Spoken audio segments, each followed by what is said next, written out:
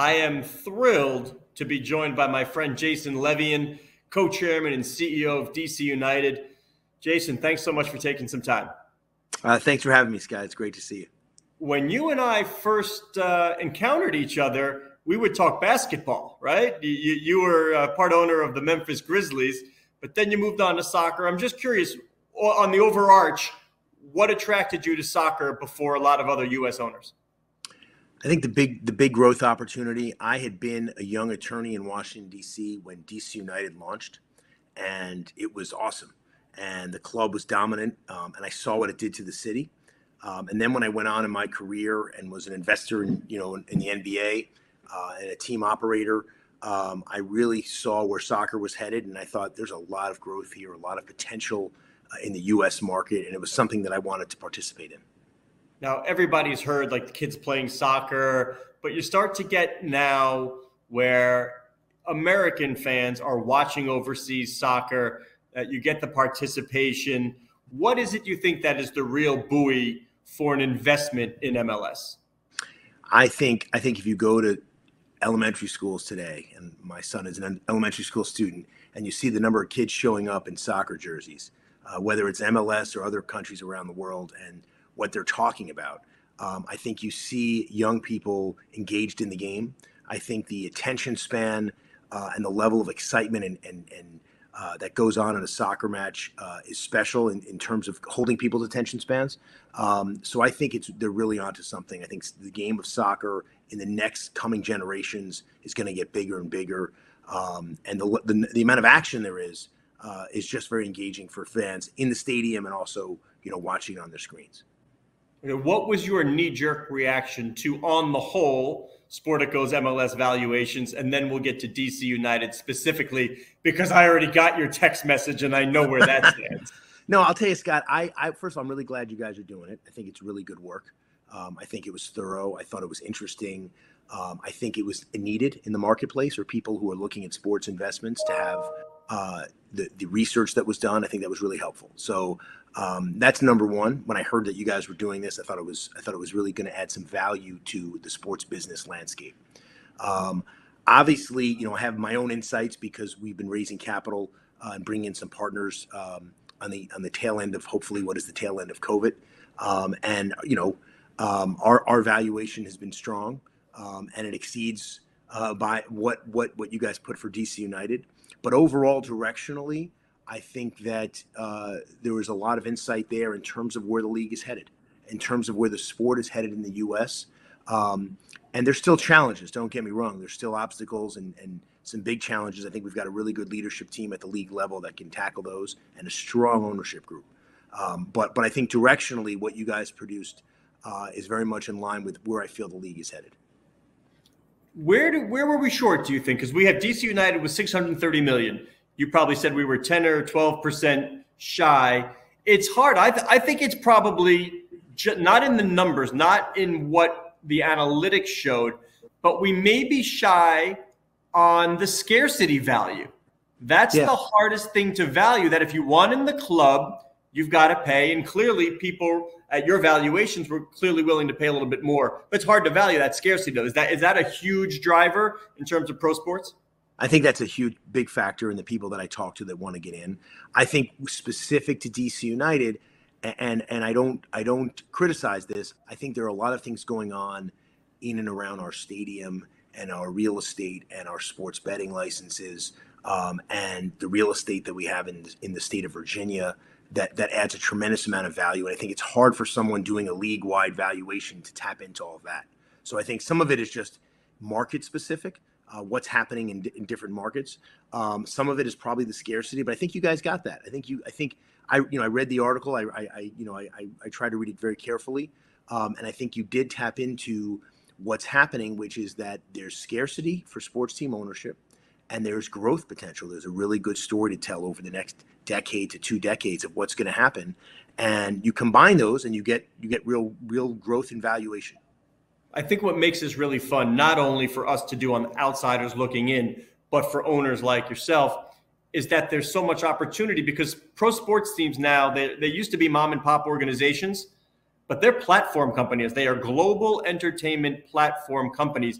And we take into account all the ancillary businesses, which includes real estate, which includes media. What do you think is the future of ownership in terms of the team being the hub of it all, the brand, but everything else that will circle around it? Scott, I think there's a massive opportunity.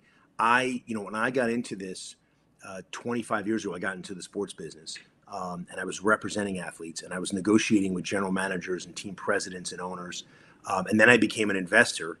And I remember when I put a group together to buy the Grizzlies, David Stern pulled me aside, and he said, I don't want to scare you, but you're paying a full value for this team. I hope you know that. And that was, 5%, 10% of what I think what that club is worth now.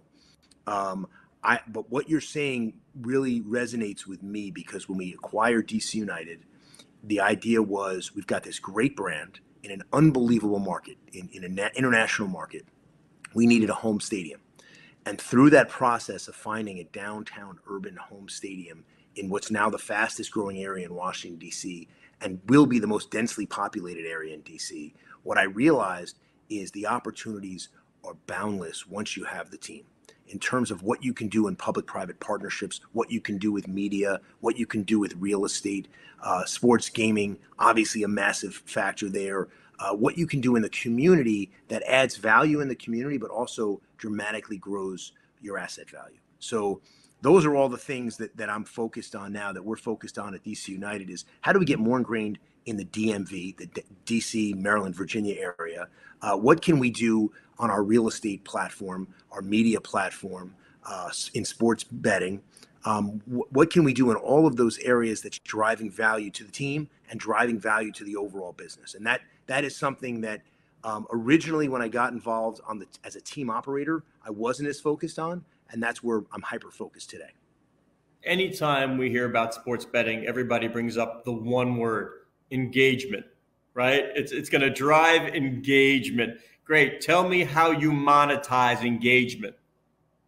Well, listen, for us specifically, we have preferential treatment to get sports betting licenses ourselves, both in DC and in the entire state and the state of Virginia. We've got a mobile platform for the state of Virginia that we're partnering with Betfred on, that will be statewide, and that's launching very soon. So in addition to engagement, what we've done is found partnerships, and we're partnering with FanDuel in DC, an exclusive partnership with FanDuel. So we're certainly focused on engagement and excitement around growing our fan base, but actually we're a participant in the growing industry that's sports betting and sports gaming, and doing that in a way that we can reap real benefits economically. I think you're a great, at least, test case for what we're seeing in media, because you did try a streaming exclusive. Didn't work out exactly as you'd hope, but what did you learn, and where do you think we're going? And we're going to get to the national media deal right after this, but sure. You've been there, you've done it. What did you learn? What did your customers tell you? What worked, what didn't? Yeah, we tried, and that did not succeed. We tried a partnership that would have been an exclusive streaming platform regionally for our games. I think what we learned is that the sports bars that a lot of our fans were congregating at weren't ready for it. They weren't ready technologically for it. We had to go bar to bar to try to show them how to stream the games, and how to get the package. And there were some real growing pains from fans who love watching what we're doing, and were frustrated that we weren't on a package that they were traditionally used to on cable TV. We were probably a little bit ahead of our time. We did it a couple of years ago, and our fan base, for the most part, I think, was happy with it. But there was enough of a minority of fans that were frustrated with it that we needed to make a change. But I think the engagement level, what we learned from our customers, was interesting. The data showed us that there's real opportunity for that and growth for that. And it's something we're going to certainly know is important for us moving forward. So probably a little ahead of our time in doing that. But I'd rather try and fail at those things, and really try to capture what's happening technologically in the future in terms of how people are consuming our content. So I'm glad we tried it. Yeah, I don't say it just to rub any salt in wounds. I mean, you really were a little ahead because if you look now, any big time streaming event, you still see problems in almost all of them. And maybe it's just not there yet. Do you believe the Fangs or the other, do you think that streaming will at least emerge as an equal player in terms of broadcast rights? Or when will it happen? Or are we still right now stuck on the linear? I think the linear players are certainly investing in streaming, so that they can combine both platforms. So I think it's trending in the streaming direction. Certainly, that's where the growth is. But you still have there's a lot of advantages to linear, and so there are a lot of advantages to being on both. I guess if we learned anything in our regional market was in DC was should we have figured out a way just to be on both so that we weren't upsetting anybody, and we were getting the advantages of the streaming for those who wanted to take advantage of it. All right, tell me about the national talks now. You're an owner. You are probably having regular talks with Commissioner Garber. How are the talks going? Because I would assume also some of the valuation that you're seeing are prospective owners banking on what we saw in the NFL, what we hear about could be in the NBA, significant increases across all sports for content. They just got to have it.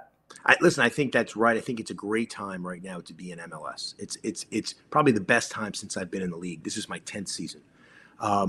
Why? Number one, and I will say that we've got labor peace. We struck a really good labor deal that I think the players and the owners, and I give a lot of credit to our commissioner for getting that deal over the line. I know it wasn't easy in the middle of COVID.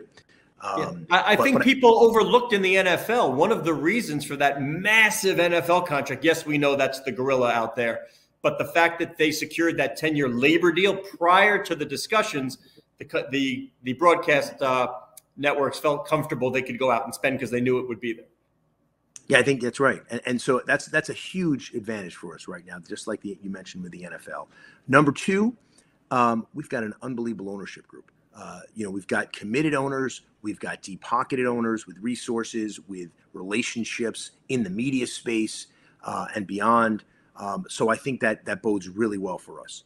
And then obviously, number three is we've got a great growth story to tell. And a big part of that growth story is the next media deal.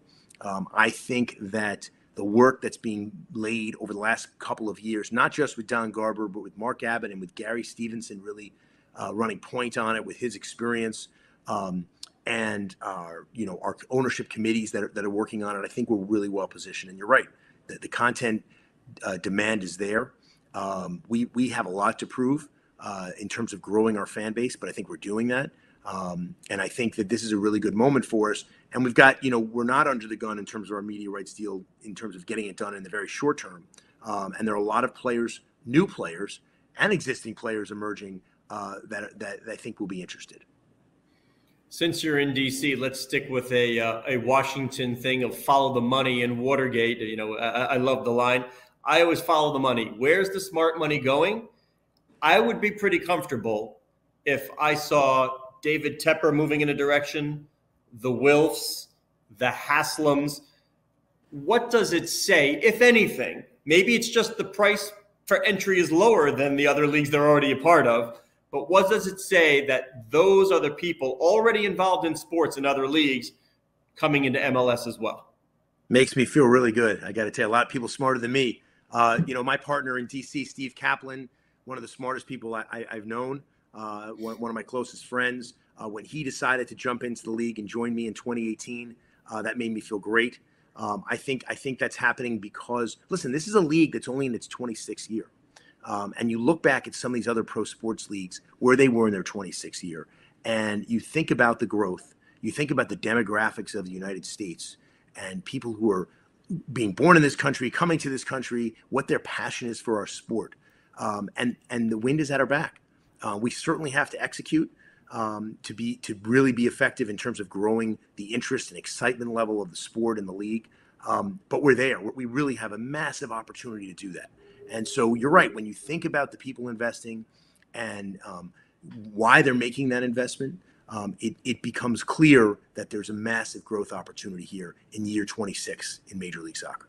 Since you brought up the changing demographics of the country, let me ask about Liga MX. Insane numbers in the U.S. and Spanish language TV only. We keep hearing about the possibility of MLS Liga MX merger. Where do you stand? Do you see it as a viable option or something that could happen? I don't think it's really binary. I don't think it's, we stay in our lane, they stay in their lane, or we merge. Where I see it is the growth of the collaboration between the leagues, I think can really advantage both leagues. And I think the growth of the collaboration of clubs in, playing each other in competition is going to be really valuable. So I see that moving forward. I think that'll add value to what we're doing at MLS. I think it'll add value to Liga MX. And you're seeing some cross ownership now. You're seeing some investment in Liga MX from the U.S.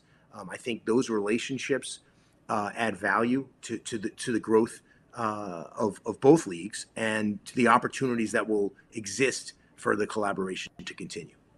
What's your response to skeptics? I won't say critics, the skeptics who would say, let's look at the multiples of revenue that are being paid for these franchises and say it's sort of out of whack with what you see in the other leagues? Yeah, I think that if you don't believe in the growth story, if you don't believe that soccer is growing in the U.S., that MLS has a really strong growth trajectory, then this isn't the league for you, right? Then go measure it against leagues that are 100 years old and say what's the revenue multiple. But this is about where the opportunity lies. This is about looking around the corner and saying, where is that growth trajectory? Where does soccer fit in to Gen Zers how are they consuming their content? How long, and I mentioned earlier, how long is their attention span? What is the amount of action you're going to see in 90 minutes in a soccer game? And so if you believe that growth story, you're not tied to the traditional metrics. You're looking at different metrics. You're looking at growth play. And you're thinking about where the country is going, where the league is going, and where the sport is growing. And the demand for it internationally is there. So that's what draws me to the league. That's what drew me 10 years ago. I think the quality of play has gotten so much better, Scott. I look back at the team we had in 2012, my first year, and we got to the conference finals. And I said, this is going to be easy. We were almost host of the MLS Cup.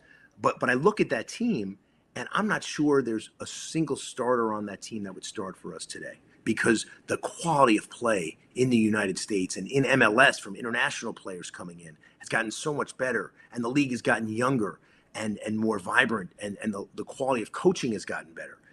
So the product is just rising and rising and growing. And I'll tell you, as a team operator, we've got to keep up with that. There are a lot of challenges there, because when the LAFCs and the Atlanta Uniteds get in the league and you see the kind of resources they're putting behind their strategies for success, certainly there's a challenge there. But overall, the product is just unbelievably growing and improving. All right, I'll get you out of here on this. Clearly, in your NBA days, you learned the value of star power. You know what a star does and can drive. You had Wayne Rooney at DC United.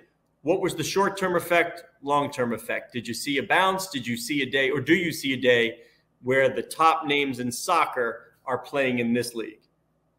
I do see that day because of the economic engine that is the United States and the people that are living in this country and where this country is headed. I do see that day.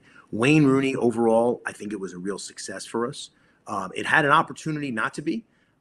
He was 32 years old when he came in the league. He had a lot of wear on his tires. We didn't know how much more soccer he had in him. We knew he was unbelievably gifted as a player. He created moments that people talk about today. I was at the game last night, and people were saying, I was there when Wayne Rooney, did X, Y, and Z when he chipped the keeper from 80 yards.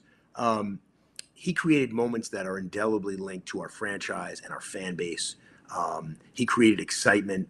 I think you're going to see younger and younger stars coming in the league. You're already seeing that as MLS becomes more engaged in the world soccer player market. But yeah, I think you're going to see stars in their prime wanting to be in MLS in the next decade.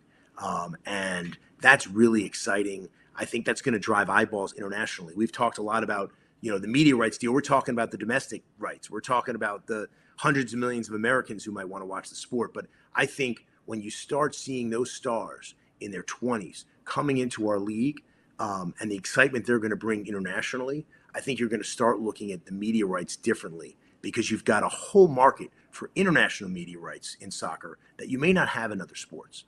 And that's going to be a key driver over the next 10 to 20 years. Right. Before we do next year's valuations, you'll write your value on a piece of paper.